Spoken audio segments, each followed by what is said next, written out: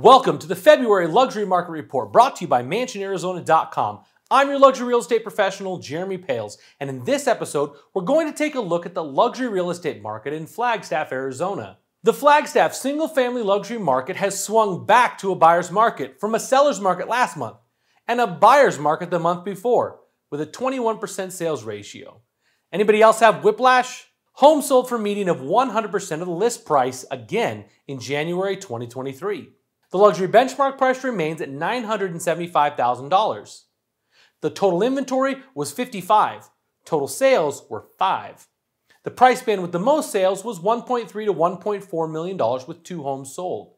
And the price band with the most inventory was the $1.1 to $1.2 million with 8 homes available. The median sales price was $1.24 million, down from $1.3 million last year, a 4% decrease. Total inventory is up 49% compared to last year. Total sales were down 62%. And the days on market were 103 days compared to 61 last January. The Flagstaff luxury market seems to be a bit of a roller coaster. From buyers to sellers to buyers markets, it can't seem to make up its mind. Will this continue into the spring season?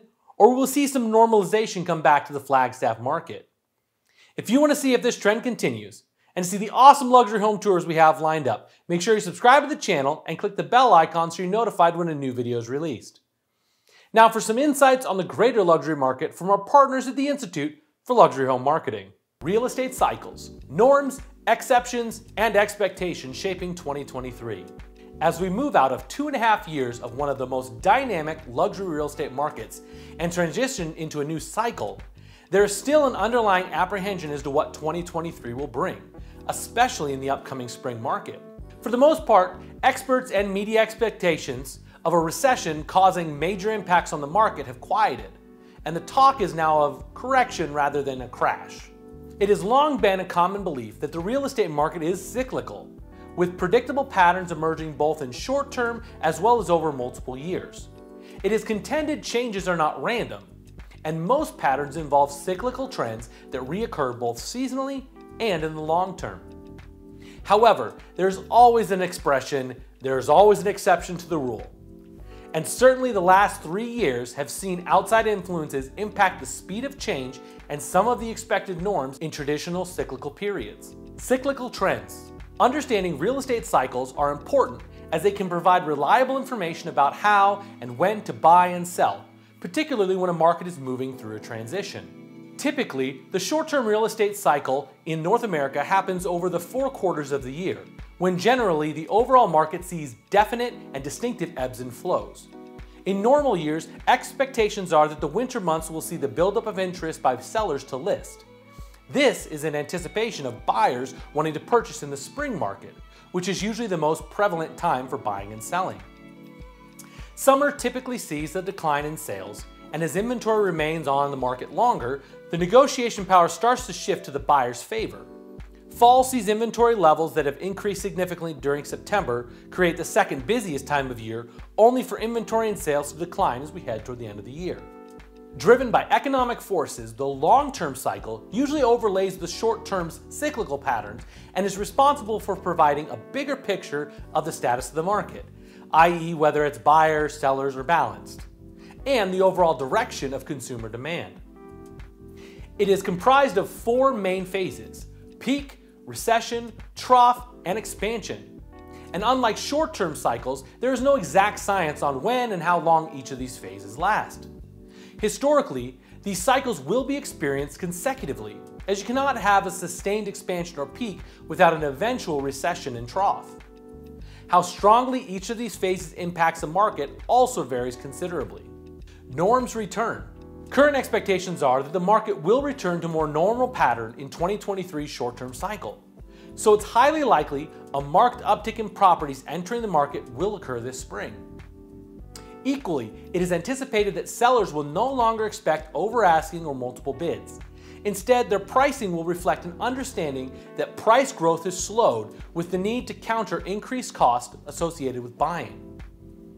In the long-term cycle, the market has entered into a recession phase, an expected transition as no market can indefinitely continue in the peak phase of high demand and increasing prices, so it naturally finds its tipping point. Typically during a recession phase, we would expect to see downward pressure on prices as supply exceeds demand. Our analysis of 125 markets in this report indicates that inventory levels are increasing. And so long as there isn't a corresponding uptick in sales, the spring could see a slight correction in prices. Exceptions and contradictions. However, one of the reasons that we will probably not see a significant decrease in prices typically experienced in a recession phase is that inventory levels are still below historic norms, and demand for desirable properties remains relatively stable. National figures will likely contradict local results, as we expect to see a contrast in demand between markets that offer more affordability over those where prices have grown disproportionate to the demand of buyers. While some markets may be more affected by the downward pressure of their prices, others are still reporting increases in prices. This disparity is likely to manifest in greater demand for markets that provide an opportunity for either more affordability or potential price growth. As stated by Dr. Lisa Sturdivant, chief economist for Bright MLS, prices could rise 5% or more in these more affordable markets in 2023. On the other hand, high-cost markets where housing affordability is a challenge could be poised for price drops of 10% or more. Equally, expect to see contradictions within the same market for different price points and the types of homes being purchased, with shifting demographic demands creating unexpected anomalies. Indeed, in 2023, it is predicted that the millennial generation will become a strong investor in the entry-level luxury real estate market, while the mass affluent will continue to increase demand for second and third home investment purchases. Contrary to this, the very high net worth are looking for homes that offer more than just a luxury abode. Lifestyle has become their driver, and homes that offer unique experiences, access to adventure, and are filled with high-end amenities are more their concern than worries about higher interest rates. Expectations. It seems, so long as present conditions remain constant, there is every reason to believe the current real estate recession phase will match the latest economic forecast from North America, insomuch that expectations are for more moderate recession lasting a relatively short time. Previous predictions of a market crash have been muted to expectations of a correction in prices.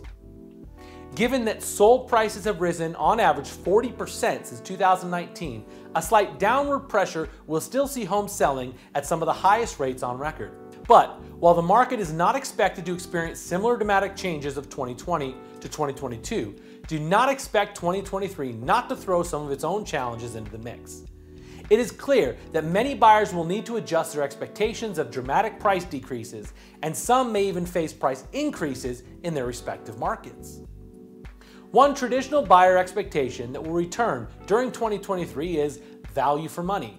Expect buyers and sellers alike to take a more discretionary view about their decisions, with an eye on looking for opportunities, irrespective if these are based on investment or lifestyle.